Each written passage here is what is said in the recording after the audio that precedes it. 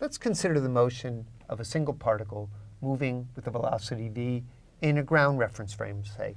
Recall that we defined the momentum of this object as mv, and we know that Newton's second law can be written in terms of the change of momentum dp dt. And when we integrated Newton's second law, for impulse causes the integral of dp from some time t prime equals 0 to some time t, so we're integrating t prime. And here, we're taking our momentum from some initial momentum to some momentum at time t. We have that the impulse causes the momentum of this single particle to change. And in particular, this is what we call impulse.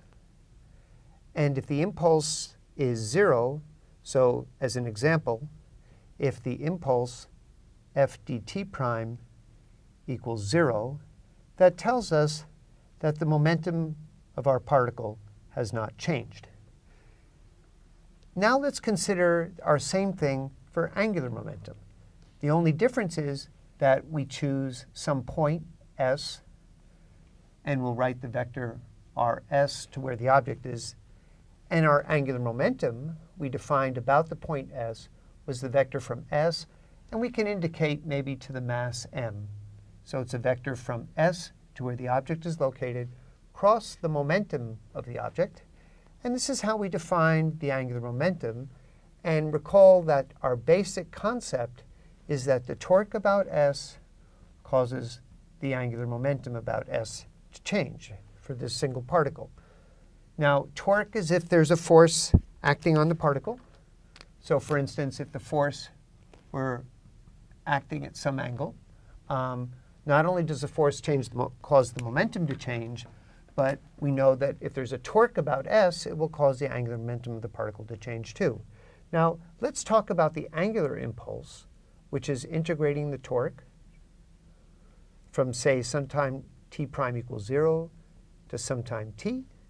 And that's the integral of the angular momentum about s. And now we're integrating this from some initial angular momentum to some final angular momentum.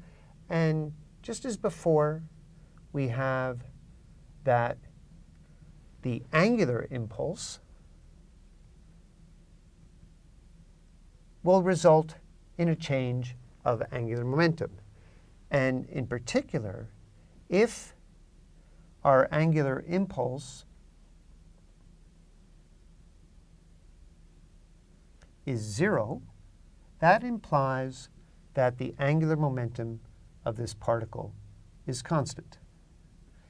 And so you can see the analogies. The important fact to realize is that in the reference frame, momentum does not depend on any point, but our angular momentum does depend on the choice of the point s. And in particular, in terms of the impulse, the torque about s is also a quantity that depends on s. And so that's the analogy between momentum of a single particle and angular momentum of a single particle.